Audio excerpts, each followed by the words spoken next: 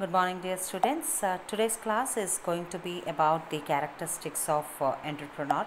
In our previous class, you have learned who an entrepreneur is, and also we have discussed about various definitions given by Peter F. Drucker, Cantillon, and also as per the American Heritage Dictionary. So, to begin with the characteristics of an entrepreneur, the first and foremost we have is innovation. Innovation is a very important characteristic of an entrepreneur, dear students, in today's modern business, because he's the one who actually basically looks to it that his business is successful. So for that he tries to introduce new ideas, new methods, and this introduction of something new is called as innovation.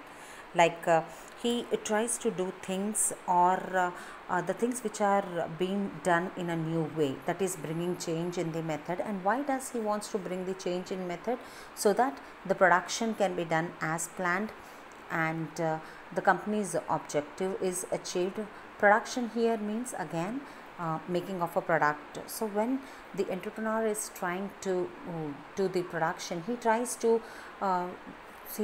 that the cost of production is reduced as much as possible, and where the product is again an outcome of the best quality that they can provide in the market. So that is what basically innovation is about. Innovation means entrepreneur, in simple words I would say that an entrepreneur should be very creative, and he should be updated with the technological advancements, where he can put his new ideas, methods in the working of his enterprise to take it towards being one of the successful businesses in the market. So that is about the innovation. The next we have is risk taking.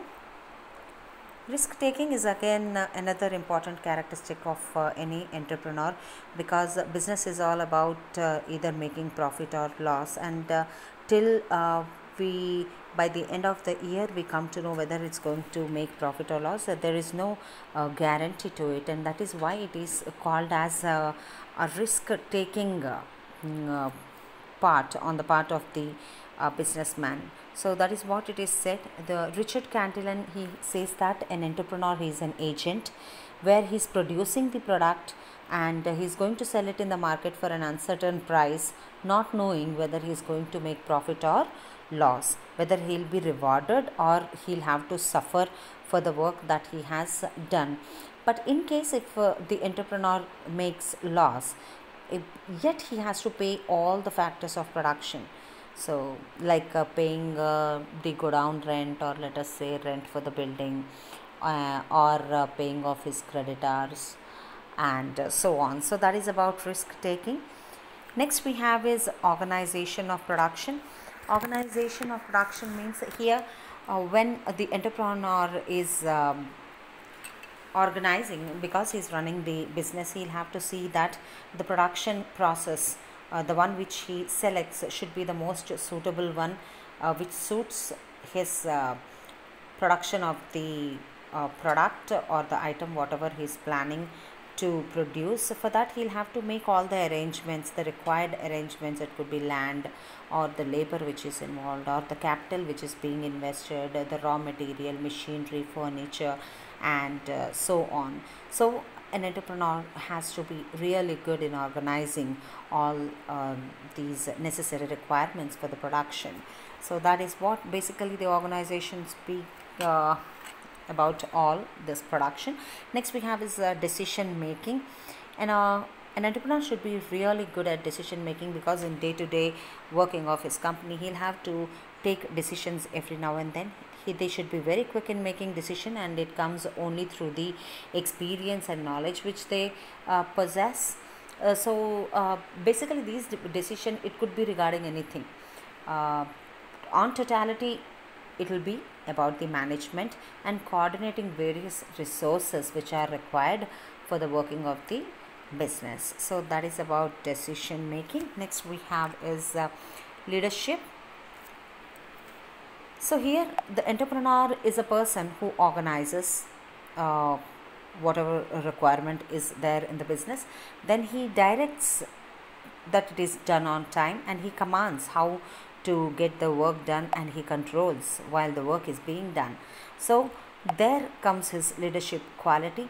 His personality will be influencing his subordinates. They will take him as a role model. So he should have the qualities with which the employees will praise and appreciate him. So basically, he is a guide to them, to his subordinates and the employees working with. Then he counsels, motivates them. So basically, he should be an excellent leader. He should have these leadership qualities. Only then the aims, objectives, or the goals of business can be achieved quickly and effectively. So that was about the leadership. The next we have is planning. An entrepreneur has to be really good at making plans, because the plans will actually take the work further. So he should know what to do, when to do, how to do it, who will do that particular task. So here, when we are talking about planning, an entrepreneur not only plans about the products but also the markets. Once the product is ready, where to sell them, and also he should be planning really well the delegation of duties and responsibilities, and also see to it that whatever planning is going on, it has to be as per the rules and regulations of the industrial policy. So that was about planning, dear students. Next we have hard work.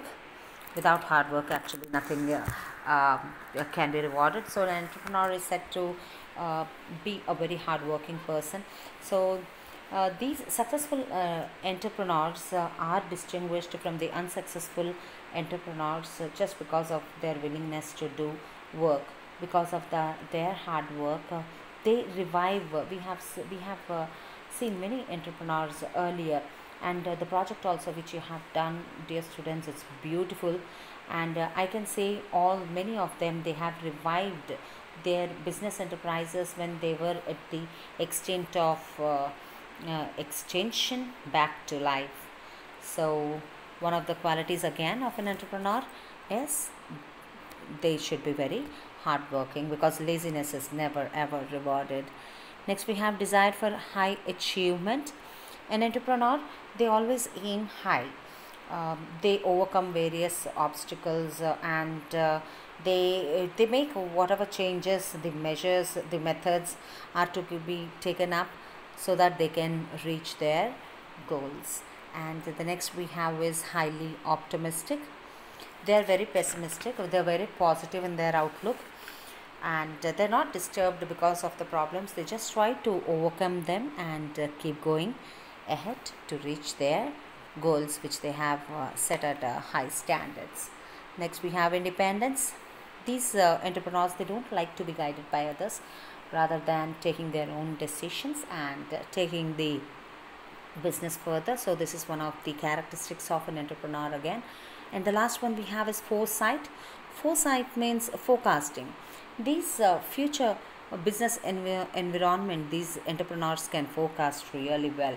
So they can visualize that there could be likely the changes. It could be related to the market or the consumer attitude or any technological development, so that accordingly they can take actions and make the improvements in their business and be a successful entrepreneur with running very successfully the business enterprise. So these were the various characteristics of an entrepreneur. Thank you for listening to today's class.